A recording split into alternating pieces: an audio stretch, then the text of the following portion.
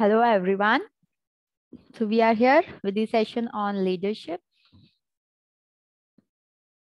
Now, if I talk about leadership, in last session, we have discussed about the influence and leadership, like how influence is connected with the leadership and how leadership is something which is very important. Now, in today's session, we are going to talk about situational leadership. You are seeing a figure right in front of you. What do you understand by this figure, by this quadrant, that the circle is divided into four different quadrants? Why it is divided? What is the use of that? What do you understand by those things? Just read. There are very four simple things which are mentioned over there, that is telling, selling, participating, delegating. Okay, before you think about these things, let me tell you what is situational leadership all about. It is a leadership which helps you to select one out of these four leadership styles, which will provide you the highest probability of success in each and every situation, depending upon the situation in which a leader is. Depending upon the situation which the leader is going to face, a person has to decide that which leadership style out of these four he or she is going to select. The decision of selecting the specific leadership style is going to help the people, help the leader to get the best productivity from the team members, from the team. Because ultimately, if we talk about the goal of the leader, what is the ultimate goal of the leader?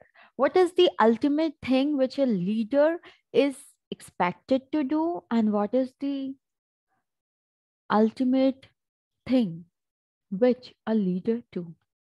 That is keeping the team, the members of the team, highly productive.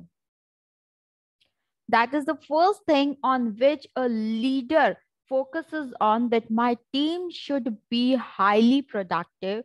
My team should give the best possible result. That is what a leader looks for, and that is why we always appoint a leader or a manager to handle the group of people, because we believe that he or she is going to take care that the team remains productive. So this is the situational leadership. So what exactly the situational leadership is giving? It is giving you four choices. Out of these four choices, you just have to select the one best possible choice for you, which will help you to get the best possible results, to get the best results from your team. So what do you think? Which is the best possible thing, or why we have given this as the name of situational leadership? Why we are calling it as situational leadership? We're calling it as situational leadership because here it has given us four different situations. That in these four different situations, how a person is going to react, how a person is going to work when he or she is going to go from these different situations. So what exactly he or she is going to do? So that is why we have given this as a name of situational leadership. So now when we're talking about situational leadership, there are four different situations.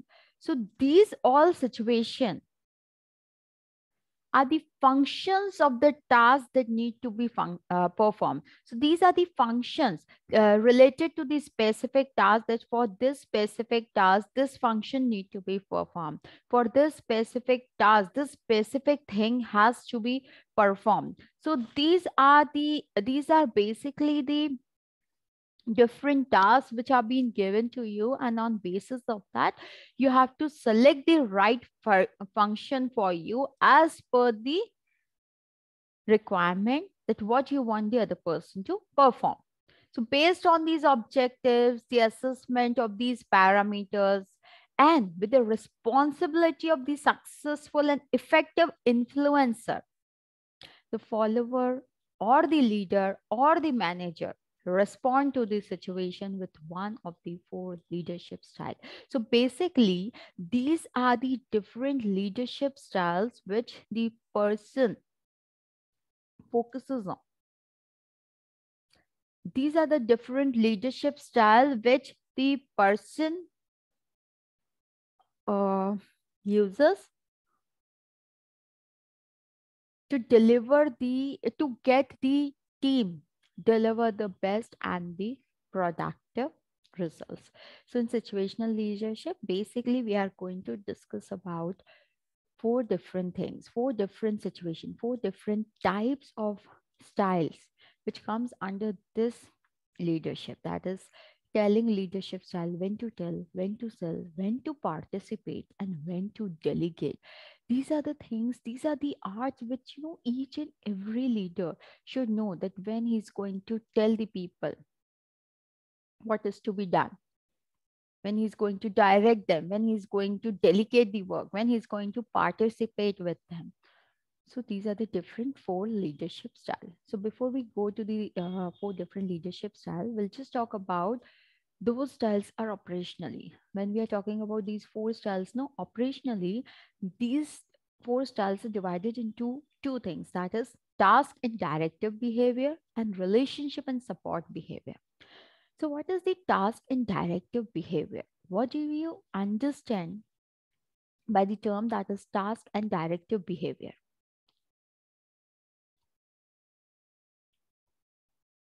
What do you understand by this term?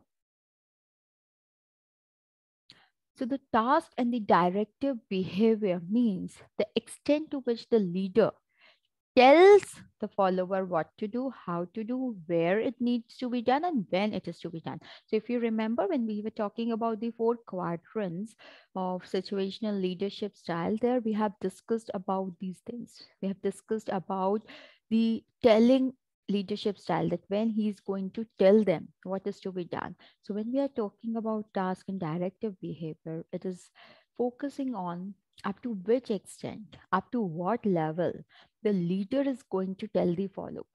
Though the leader is sitting, but leader is not there in the organization to spoon feed the followers, to tell them that after A, B will come, after B, C will come, after C, D will come. No, he is there to guide them, to help them if they're stuck somewhere.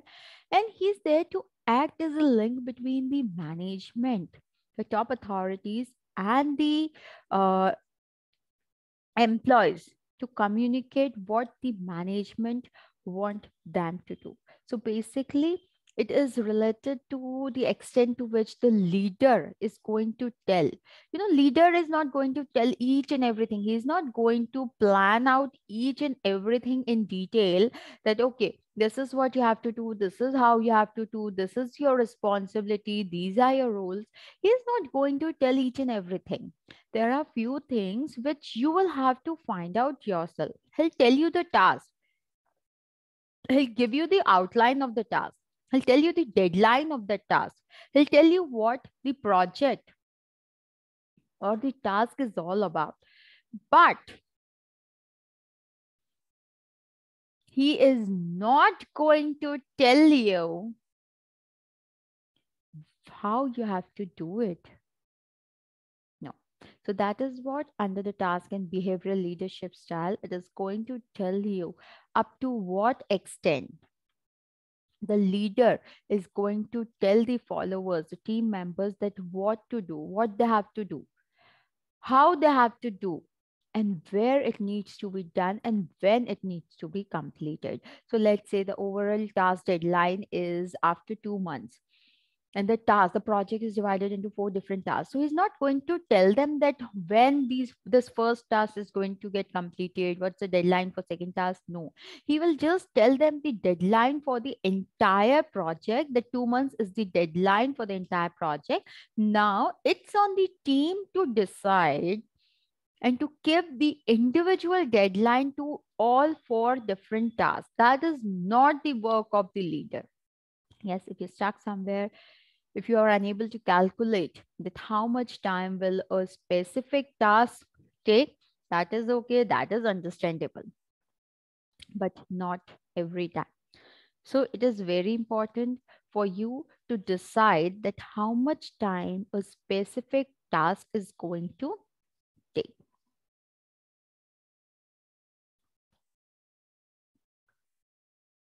The next is the relationship support or the supportive behavior.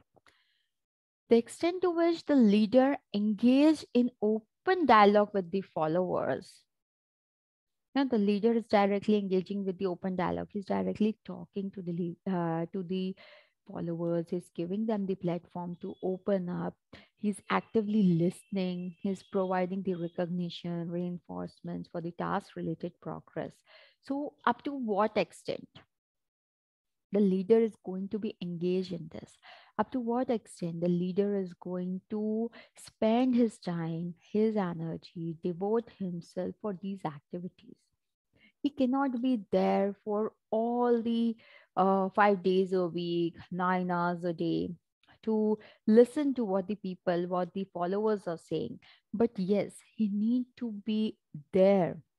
He need to be approachable as and when the leader require their help. So for that, a level, a need, a extent, a limit has to be set, that up to which extent you're expecting your leader is going to listen, or what is the limit which your leader yourself has set for you.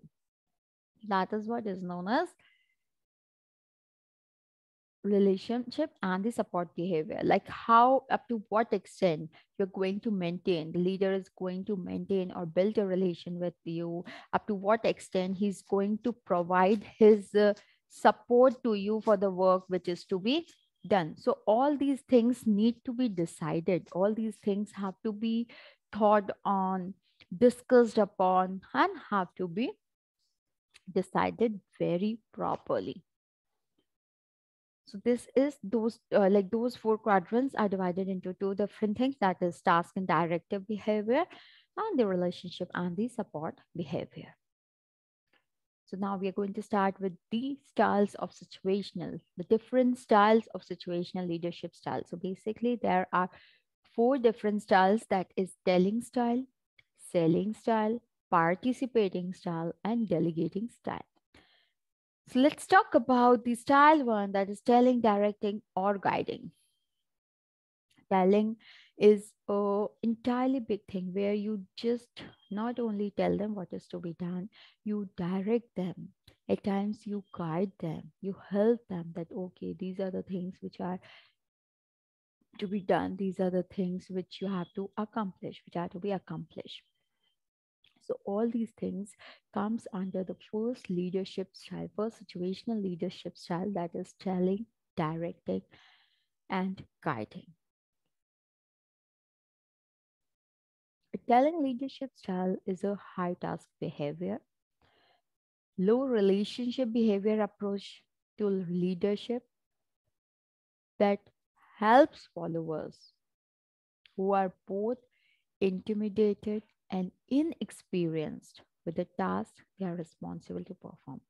So, where basically this telling, directing, guiding leadership style is going to be used. What do you think? Where basically we are going to use these styles? We are going to use these styles where you think that the team members, the followers are new, they are inexperienced, they are the freshers, they are completely unaware about the task. So just think, if you hire a new person in the team, And if you expect that without giving them the proper training, can they start doing their work? Can they achieve the goals of the organization? Can they achieve the task of the organization? No, they cannot do that. So here, whenever a leader is going to see that my followers are new, my followers are the one who are intimidated, who are inexperienced with the task, they're going to need my support, they're going to need my help that time. This telling leadership style is adopted by the leader. But here it is one more thing it is focusing on, the telling leadership style is a high task behavior. You know what it means? Here, under this leadership style, the leader do not focus on maintaining or building the relationship with the people.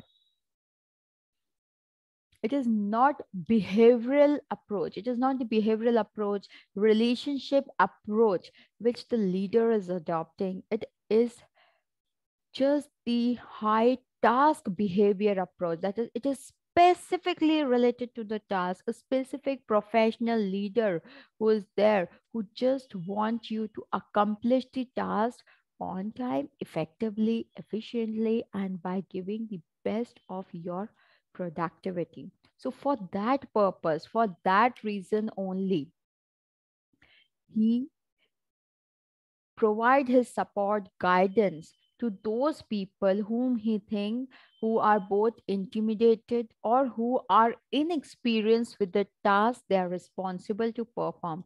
Let's say a person is having 2 years of experience, but he's not carrying the experience in the project in the field in which he is hired now. So there he is going to require your support. He is going to require your directions, your guidance to do that work. And these leaders are so task behavioral specific, they're so task specific that they want the team, the followers to deliver the best, and that too within the deadlines. And that is why we say that this telling, directing, and guiding, the first leadership style is a high task behavior style, not the relationship behavior. Here, the leader is least bothered about maintaining the relation. He's not focusing on maintaining or building any kind of relation with any person. He's not focusing on doing that. His only focus is getting the work done, and that too on time. So, a leader who employs this style of leadership is highly focused on providing the directions necessary regarding what need to be done. So this kind of leader is very highly focused on providing the direction that, okay, these are the directions, these are the things which you have to do, which you need to do. So they, as well as the detailed account of how it is to be done, to be accomplished. They give each and everything, each and every minute detail, explain each and every minute detail, prepare the entire plan that what is to be done, how it is to be done, when it is to be done, who is going to do that. They prepare the entire detail plan for them because they focus on delivering the high results. And the focus of delivering the high result is something which forces them to take all the necessary measures regarding what need to be done. They'll do each and everything, whatever is required to make their team deliver the best. They take into consideration all the necessary and the possible steps. So basically, you can say that you design the entire plan of what is to be done, how it is to be done, when it is to be done, who is going to do that, by what means it is to be done, the way of doing the work, everything is being spoon feeded because they only want the task to be done. They do not want any kind of avoidance, any kind of negligency in their task. They do not want that their team to fail in delivering the task productively and on time. So the leader makes decision surrounding the timely completion of the task. So what the leader is doing? The leader is making the decision surrounding the timely completion, that okay, I'm going to complete the task on time. I'm going to finish up the task on time and provide the followers with the benefit of his or her experience in that regard. So what he's doing, he's providing the followers with all the possible benefits with his experience which he has gained till now. He's using all his experience, all his knowledge to provide the support and guidance to the team so that they can deliver the best results.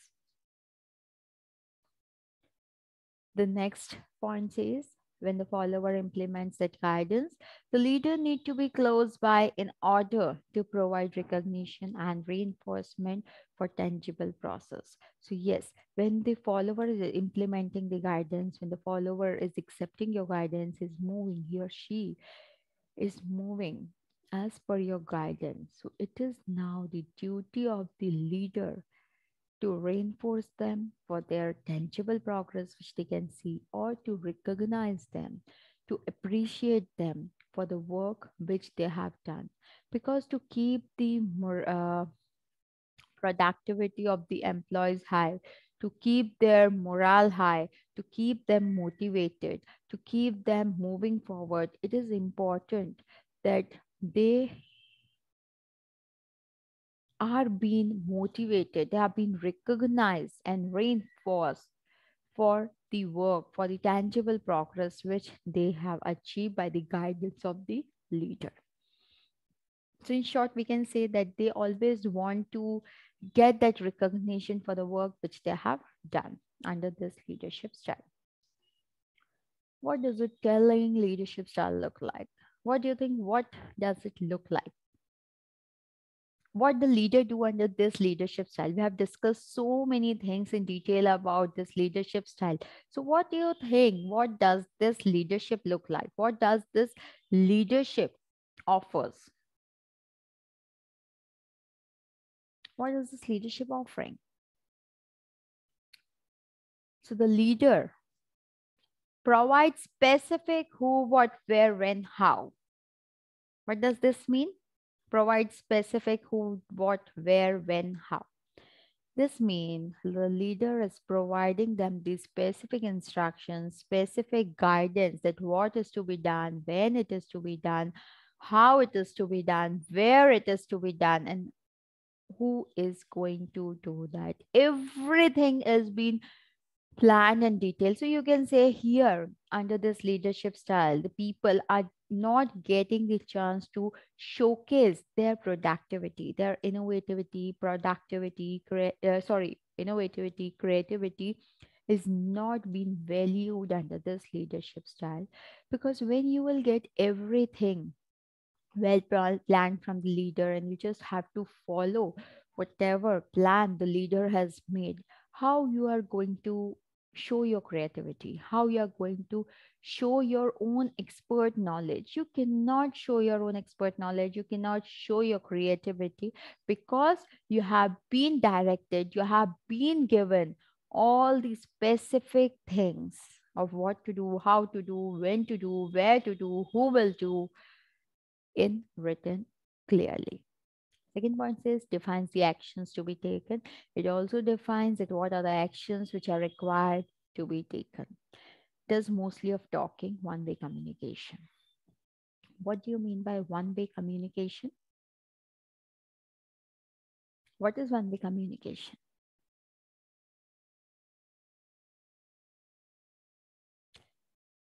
One-way communication means that only the leader has been given the opportunity to speak. The followers The team members have are not given the opportunity to share their idea, to be the part of the decision making process, to plan out the things, to share their creativity, to work in their own way. There is no one who's going to listen that can we do this way, can we adopt this way of doing. No one is going to listen to them, because it is just the one way communication which is happening under telling leadership style, because the leader is defining, is telling all the things by giving specific and clear instruction about the task. Everything is being designed, written very clearly, very specifically. So when everything is done, just think when you know that the dates have been decided, these are the dates when the exam is going to take place, this has been decided by the principal. So what is happening, being the faculty, being the HOD of the department, have you been given the opportunity, have you been given the chance to present your views, to tell them, okay, can we start the exams from this date, can we postpone the exam, can we change the schedule? Did she give you that opportunity? Just saying you are the HODs, still you didn't got that opportunity. That means here it's not about what you think, what you believe, what you want. No one is there to listen to you. It is only one-sided communication, one-way communication that is flowing, that is from the leaders and only. The next is, does most make decision. Who makes the decision? When we're talking about the telling leadership style, what do you think, who is going to make the decision, who is making the decision? Yes, obviously it's the leader who is going to make the decision, because it's one way communication. And in the previous sentence, in the previous points, we have discussed that it's the leader who's speaking, who's telling everything. So definitely when it comes to making the decision, taking the decision, it is only the leader who makes the decision, who takes the decision, who decides what is to be done when. Closely supervise and ask clarity question. So here, these kind of leaders who adopt the telling leadership style, they do micromanagement. Micromanagement means they closely supervise that what each and every person is doing, what is the task they're doing, how much they have accomplished, if they have changed their way, why they have changed their way. So he just micromanage, he just put his nose in each and everything, whatever the other person is doing. They do not give any space to the other person to perform the task in their own specific way. It's not giving them the opportunity, it's not allowing them to ask the question. Rather, he himself is asking the question, clarifying the question, and putting forward the question. So that's why it is known as telling leadership style. So these are the things from the leader's perspective. Now let's see what are the key indicators when to use a telling leadership style. Now you are selecting telling leadership style, you think everything is to be done in a proper way. Okay, that is acceptable. But what are the indicators? What do you think? Why I'm using this telling leadership style, or when I should use this telling leadership style? Yes. So, what are the key indicators of when to use a telling leadership style? The key indicators of using the telling leadership style is: the individual is not currently performing the task at an acceptable level. When they see that the task is being given to an individual, but the performance of the individual is not up to the mark, the performance of the individual is very low. So, at that point of time, you leader think of using the performing telling leadership style, so that you know why they're using this specific leadership style for these individuals, so that they can increase their productivity, they can help them to improve their uh, performance, their efficiency. And that is the reason why, if they find any employee who is not performing up to the mark, who is not performing the task at a certain acceptable level, the levels which have been set in by the organization, then they prefer going with the telling leadership style. Second is noticeably intimidated by the task.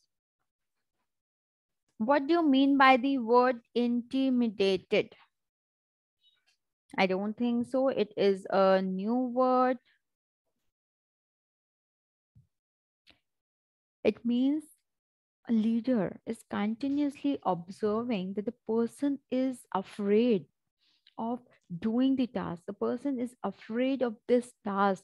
Then, at that point of time, when he noticed that the person is afraid, he's fearing of doing the task, then he comes with the telling leadership style to boost that confidence, to build that confidence in that person. So that is again the another reason why we go with this telling leadership style. Is unclear about what to do. Let's say there are many people who want to do the work, but they are not sure that what their work is.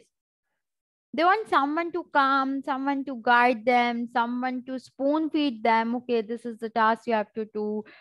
This is how you have to do. So if the leader observe finds these kind of people who are not clear about that task, who do not know what exactly is to be done from their end, then again what he prefer going with the telling leadership style, because ultimately, he is a leader by hook or by crook. He has to get the work done,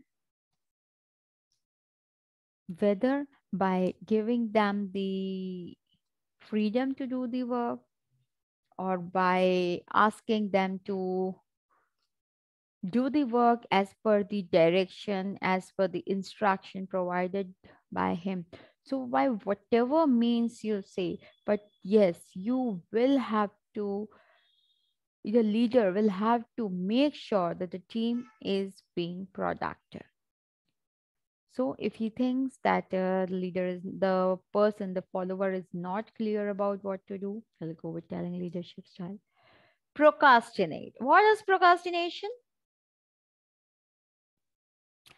Procrastination means a person simply having an habit of delaying the things, continuously delaying the things that, okay, I'll do it today, I'll do it tomorrow. Tomorrow is again tomorrow, another tomorrow, and that tomorrow never ends. And these leaders observe that these people are not delivering the work.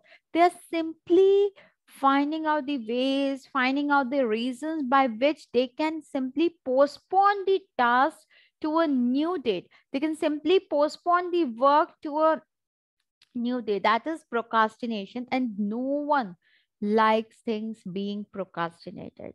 So that again becomes one of the reason that the leader comes up, takes the lead, and tell the people with the specific deadline, designing everything, each and everything for them, so that people stop procrastinating.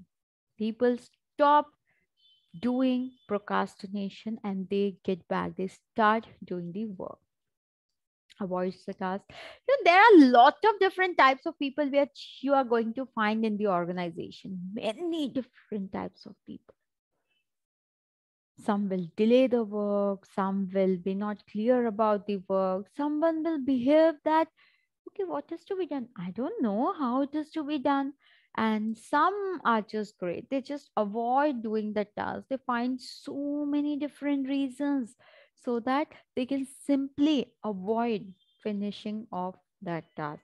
So if they find a person who is focusing on avoiding the task, then again, they adopt this telling leadership style. And the last is becomes defensive when asked about the task. So person who becomes defensive, who start defending that why the work was not completed, how much it is accomplished. So the person starts defending himself that, okay, the work is not completed, only this much of the work it is completed. So what does they do? They finally decide that Let me take the charge. Let me ask them to do the work as per my instructions so that they do not be defensive. They'll meet the deadlines, whatever the deadlines are being given to them. So this telling leadership style is not the style which leader choose for himself. Rather, it is a style which the leader has been forced to choose because of the indication. Most of the indication they get from the individual, because ultimately being the leader, it is the whole and sole responsibility of the leader to get the work done, to deliver the task on time.